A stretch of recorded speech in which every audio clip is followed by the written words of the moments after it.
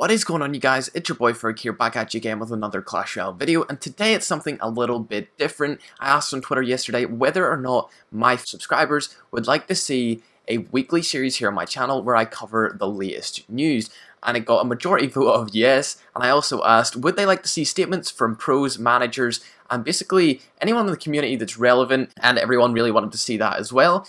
So I guess this is going to be the first episode here on my channel where I cover the latest and greatest Clash Royale news. So this is going to be the first news episode of a new weekly series. Not too sure what I'll call it yet. I did ask that as well on Twitter, but nobody really had any good names for it. I was going to call it Fridays with Ferg, but since this is going up on a Saturday, I guess we can't really call it that. But if you have any good names, any name suggestions at all, make sure to leave them in the comments down below. So without further ado, let's go ahead and get into our first news topic of today.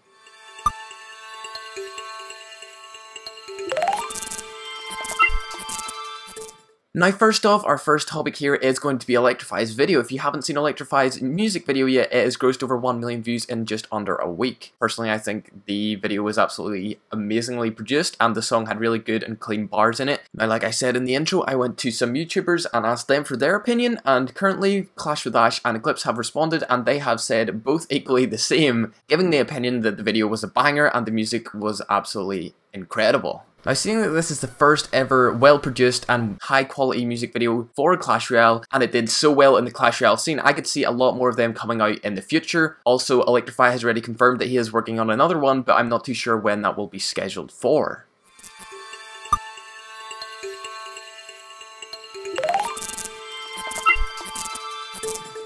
RPL and CMC got in an altercation yesterday about whether or not they were allowed to actually reschedule their match in RPL, as CMC thought it was a bit biased that he couldn't reschedule the match of Team Repulse, whereas Team Queso could reschedule an RPL match earlier in the season. Went on to present evidence that proved that Carlitos, the admin at the time, had been biased towards CMC, and it basically started an hashtag that was hashtag RPL is over party that wasn't trending on Twitter, but it was definitely trending in the Clash Royale community. Now if you want to see all of the tweets about this kind of story, I will make sure to leave them in the description down below along with the timestamp for every single story in today's video. But along with those tweets, I do have some statements here from many managers and some pros in the community, so I'm going to go ahead and put them up on the screen now and talk you guys through them. First off, we do have Music Master here, and he said that both sides were in the wrong. RPL and CMCHugh have had gripes with CMC in the past, basically meaning that RPL and CMC have a pretty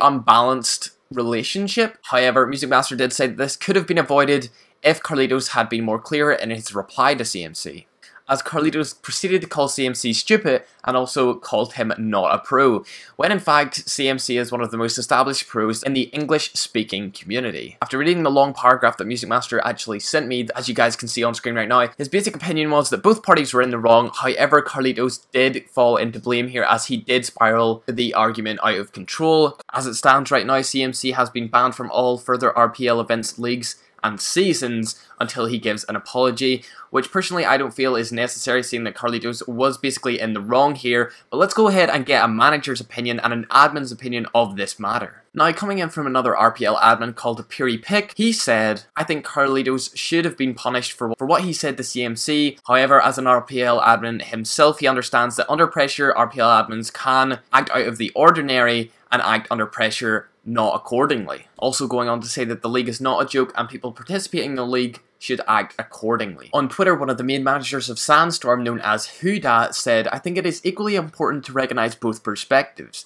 Both have their points, but at this point, it does not matter who is right or wrong. At the end of the day, all it does is hurt the Clash Royale community, which I think is a great point, as the more we fight, the less chance more esports organizations come in and actually sponsor players and give them a pedestal to stand on in terms of esports and money-making capabilities within Clash Royale. Huda then went to say on, we don't have many leagues in Clash Royale, so to try and destroy one is definitely not going to work out in our favour. At the time of recording this video, CMCHugh did release a statement saying that he screwed up. He is very sorry. However, this statement is very long, and I will leave it in the description for anyone who wants to check out that statement and check what CMCHugh said at this time. I also have an opinion here from a YouTuber known as Wonderbrad, who has over 47,000 subscribers on YouTube, and he thinks that the whole thing got blown out way out of proportion, and he thinks that the permaban was a little bit lengthy and maybe a temporary ban for CMC, possibly being 1 season ban or something like that, would have been much more adequate. However, he does think that them taking away Team Repulse's permanent ban is an absolutely great thing,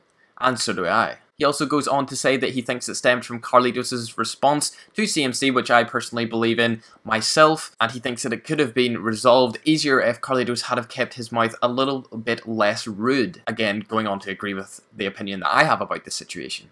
As it stands, CMC will no longer be participating in any RPL league seasons or events, and he will not be apologising to the RPL admins or Chizen in any way, shape or form right now. However, with the downfall of RPL, could be a nice little uprising for a new league that's starting in Clash Royale over the course of the next month, and it is going to be organised by Alvi. It is called League of Elites. I will give you more information on that soon as I find any information about that. Speaking on the topic of leagues, cups and events, there will also be a Path to Pro League sponsored by PlexChat, Nova, Team Queso and Tribe Gaming. This is basically a league that allows any kind of players, no matter if you're a pro or just a pleb of the game, to come out and give your best in a league. If you guys are interested in that, I will leave some information about it in the description below.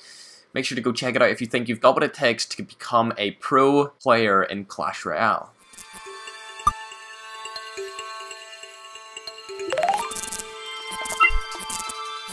So it seems like Alvi is making a spotlight in the news twice this week, with being signed to the new esports organisation Mad Lions. New in terms of Clash Royale, that is. They feature a pro team list of Trainer Chris, Pedro15, InnerLol, Alvi, Akrab, and head coach Tatan. Personally, I feel like this lineup is pretty damn stacked, and I will be hoping to see some great plays by them in the future. Also, I'd like to say a massive congratulations on Eclihpse actually receiving his 1 million subscriber plaque. It's been a long time coming, buddy. Congrats to you. Alright, that's all for the news this week on the Clash Royale scene. If you guys did go on to enjoy the first episode of whatever I'm going to call this, make sure to leave a like down below, and if you have any news in the upcoming week, tweet at me or email the email that I've provided in the description below. If you have any opinions of this, or if I see an opinion that I feel is relevant, I will make sure to pin it at the top of my comment section, and you guys can go ahead and have a debate or an argument on what you think was the right or wrong outcome for any one of these stories, or what you think about Electrify's video or anything like that. Hope you enjoyed the first ever news on Clash Royale on my channel. Without further ado, let's roll the outro.